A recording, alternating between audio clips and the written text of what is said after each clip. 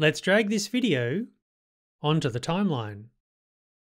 When I click away to deselect it, we can see a new bar has appeared along the bottom edge.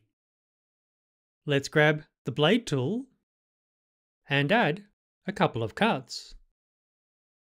Grabbing the selection tool, let's select and delete this chunk.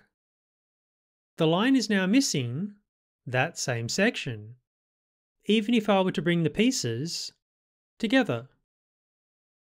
Trim the end, and sure enough. So I know at a quick glance of the media pool that for this video, this section and this section are not used. I hope that helps. Catch you later.